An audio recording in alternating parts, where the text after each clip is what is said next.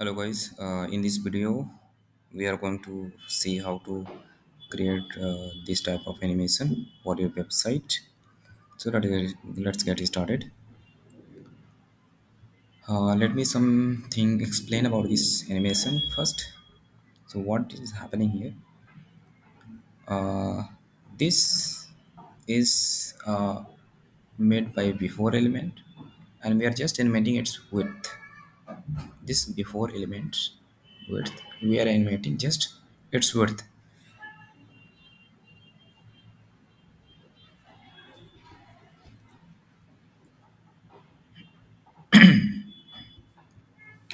So let's get started.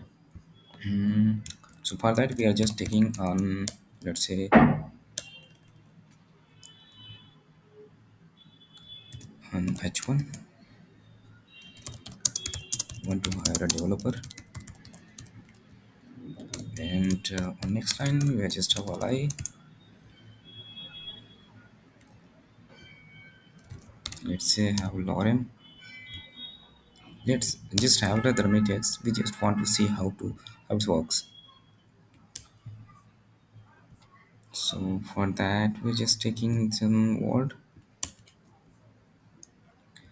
Let's duplicate it to the six elements, let's say, and let's give some styling to it. So by styling we're just adding internal size it to the body.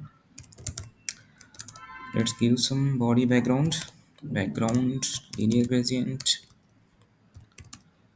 purple comma violet. Let's further improve this and min height 90 vs to cover this whole background. So let's open this with live server.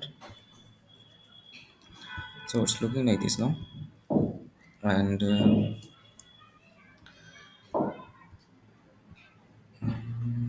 okay, let's give some different color to this background.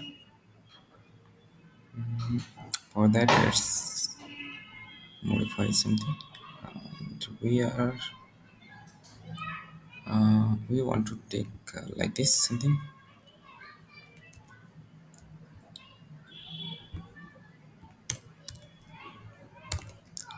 So for rotate, let's say to right.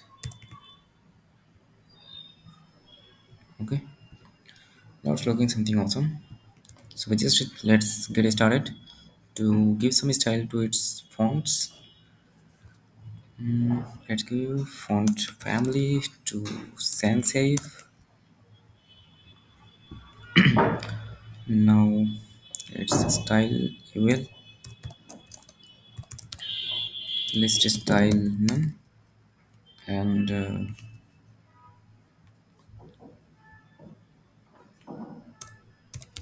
margin 0 and padding 0.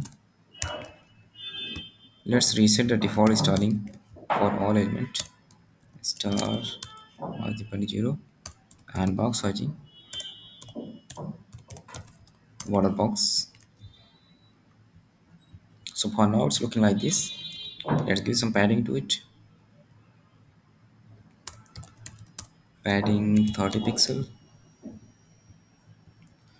Let's give some is margin bottom to the heading.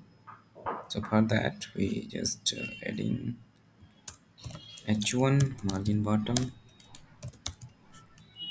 of 15 pixel, and let's give some margin bottom to the li. Margin bottom, let's say 9 pixel, and okay,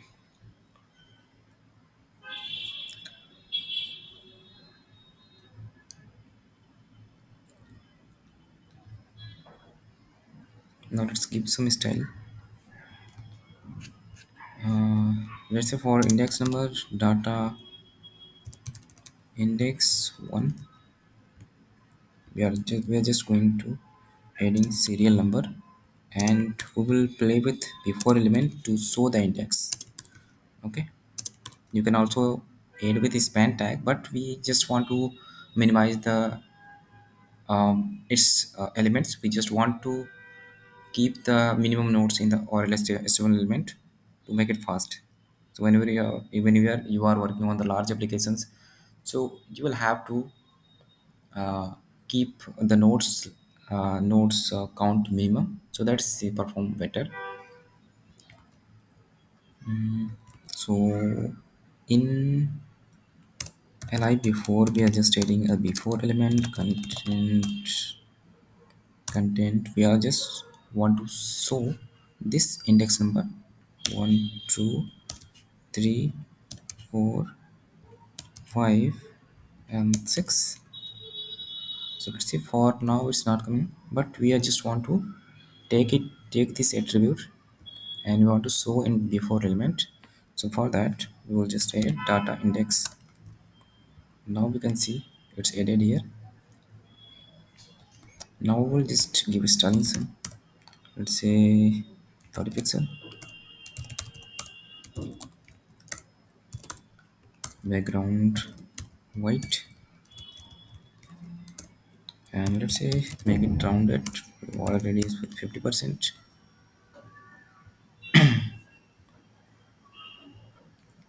Now let's give it display flex and make this flex ring 0 so that it doesn't stretch its width. Now let's place this number to the center. For centering this element, we will just make it display flex.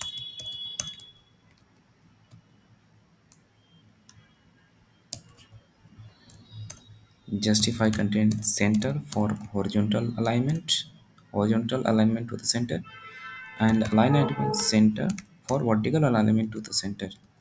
Now it's in the perfect center. Now let's give some spacing. This is not this, and this element is not proper center to the in vertical direction. So let's give the align element display flex and align item center. And for gapping we will just give some gap, let's say 20 pixel. Now it's like this. And okay, let's give some more margin bottom to the align element. Let's say margin bottom 50 pixel. Okay, now let's animate this. One more element we have required to show its border bottom, so that like this is, as before is already created, we will take use of after element. So we will just add li after content length height, let's say 3 pixel, width initially will be 0, and background, uh, let's say blue. So if we, let's get, it's for visibility, we are just giving to the 20 pixel, and let's get position absolute so that it we can show to the bottom, let's say top 100% and left 0.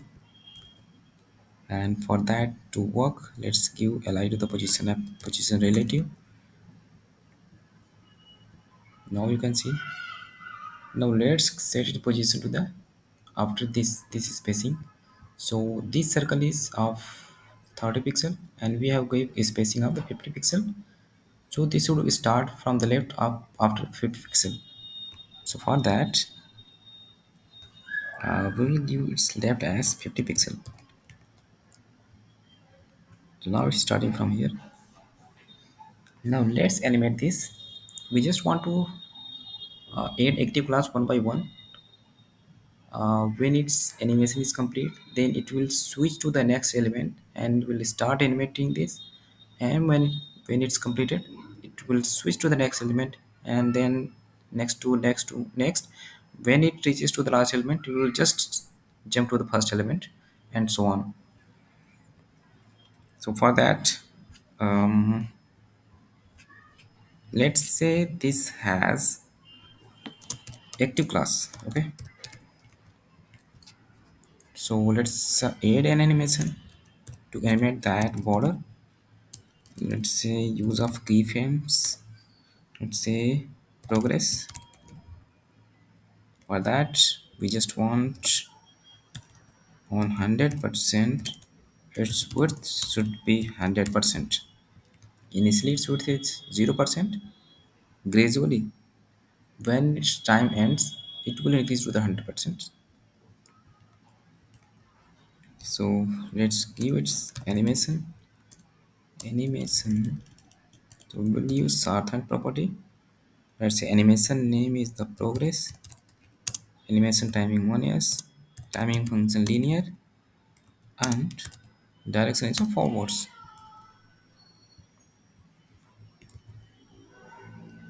So okay, animation name is not correct. That's why now working. Now it should work. Okay, but it's going to 100%. Let's make this width max to the 100% of the li. So for that, let's give the li width is equal to max content, and okay, now it's will take maximum width of li, its parent. So for now, yes, the li width is complete from here to here, from this and this. So we want to decrease 50 pixels so that it ends here. So for that, we will just decrease this. Calc 100% minus 50 pixel. So for that work, there should be space between the sign. So now it's perfect. Now we want to switch one by one, complete the animation. For that, we will just add active class one by one, and here we will take help of the animation event listener. So whenever we will listen this animation to complete, when the time which the time when this animation completes, I will add the active class to the another element. So let's say add script. Let's select li elements. Let's say give name is slides document.query selector all. Let's say eval li.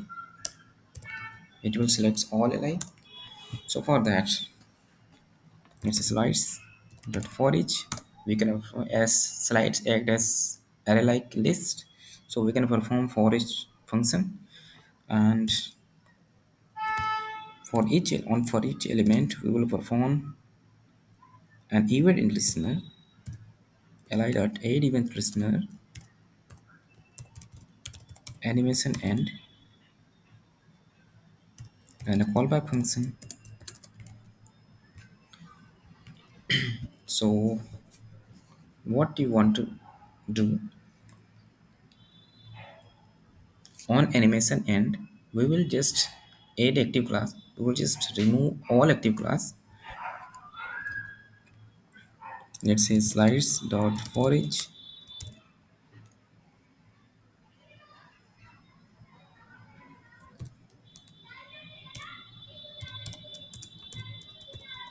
class is dot remove active class, and just add active class to the next element.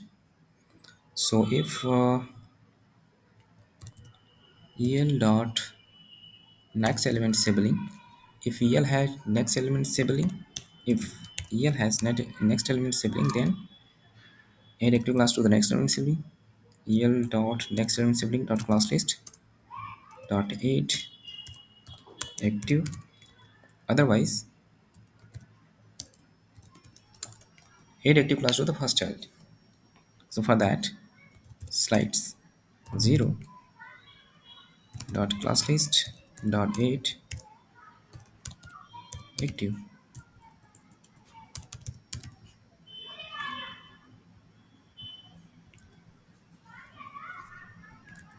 So what's happening here? Let's check class name how is being added. So for now, it's not working. Maybe this limit distance animation and event animation and event. So this animation and make sure the event name is correct. So what's this doing?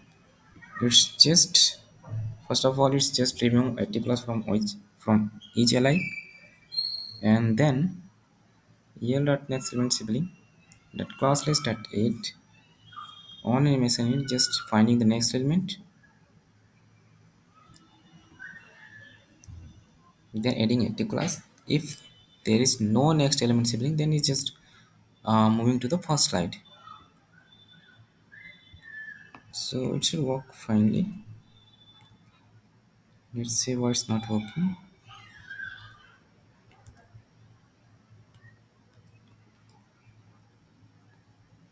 Okay,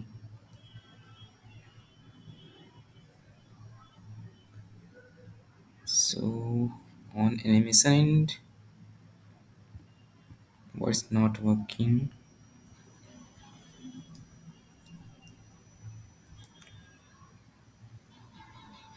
So what happening here? After adding active class, it's just first starting. Okay, got it. This animation I want to apply on the active class only. So when allied at active, then only we want to run the animation. Okay, now it should work.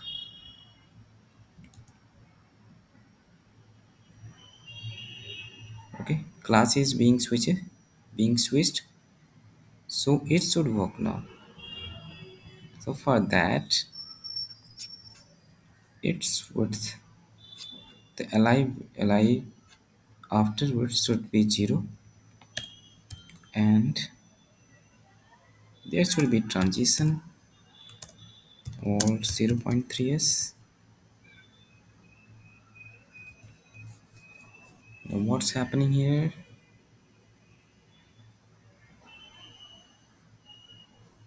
Class list active.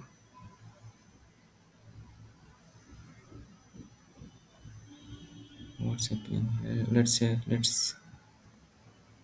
Let's stop animation and just debug this. What happening behind this? So let's stop the animation. It's currently here. And after element is here, and okay, so I just want to animate. We just have to apply this animation on the after element. Okay, now it should work, I think. Let's play the animation.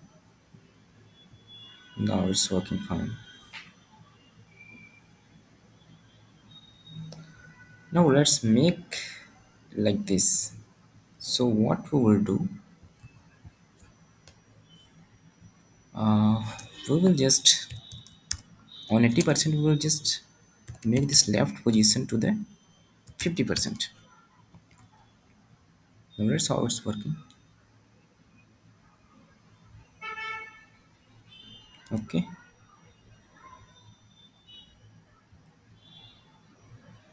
and its width should be 50%.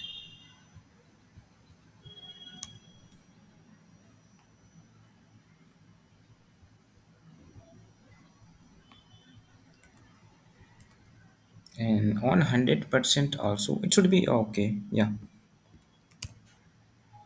on 100% should be width should be half.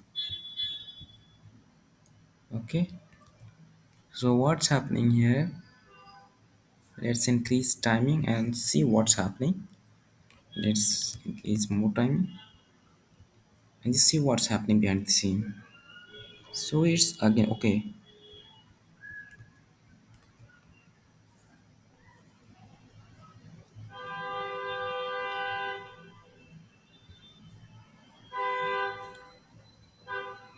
It's again going to the left side. What's happening?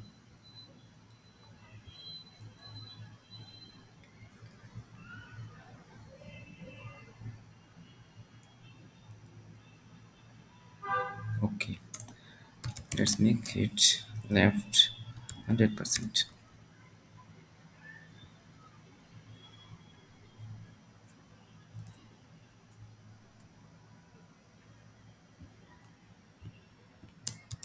Let's say right 0%.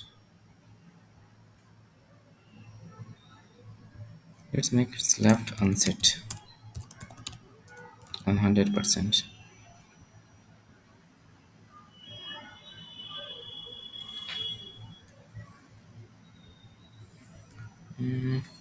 On 100% we can say reduce its width to 0, not 0.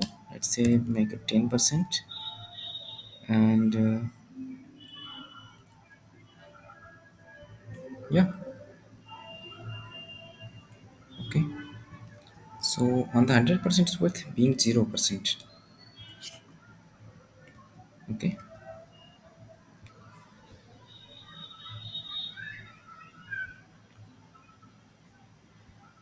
so now decrease this timing.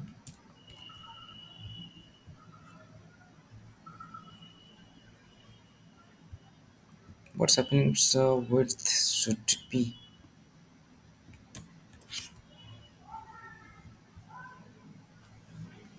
what's behaving like this?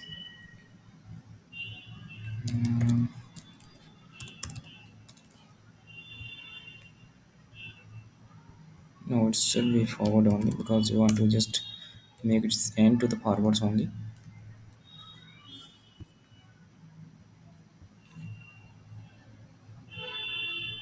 What's going to the left side? What we can do here for this? Okay,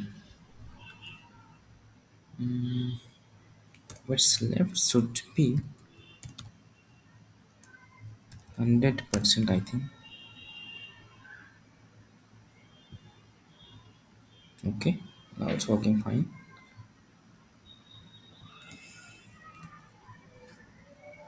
Let's say give this image to the 2 second. It can be more smooth. So now it's currently working fine.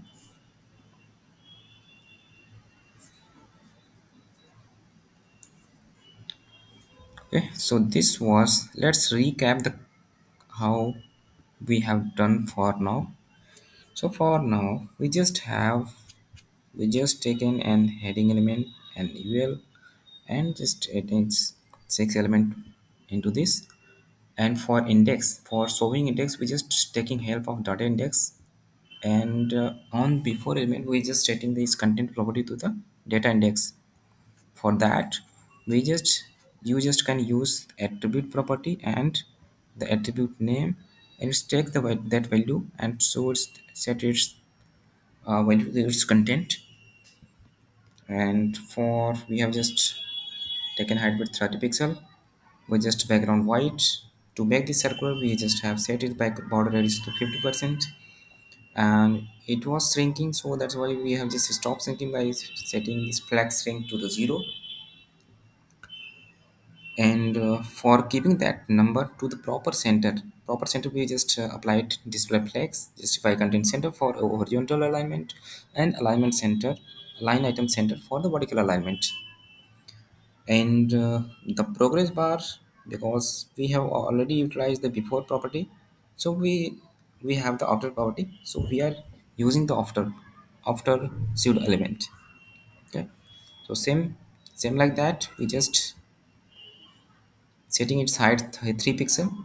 Is we want to set the height is this much, and width should be increased from 0 to 100%. So we are just animating the width from 0 to 100% over the time of the 2 seconds.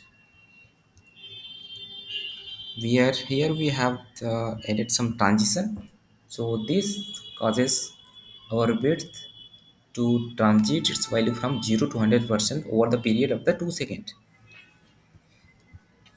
So so far now it's working. Like we have just utilized the css3 keyframe animation. For that we just first added with 100%. Width should be 100%.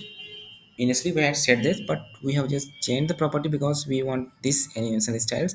So what we're doing, initially its width will be 100%. In 50% time it will be, its width will be 50%, and finally when it around going to the ending with the time, it's we are just setting its width to the 0% so that it should be finished at the end. And for this property, why you are using this 80% property? Because we want to set this, because we want to move this state from here to here. So that's, we have just set this property left 50%. This left property will also change over the time of the 2 seconds from 0 left 0 to left 50%, and width 0 to width 50%. So that's why it looks animated over the time of the 2 seconds. This is the scene, how the animation works behind the scene,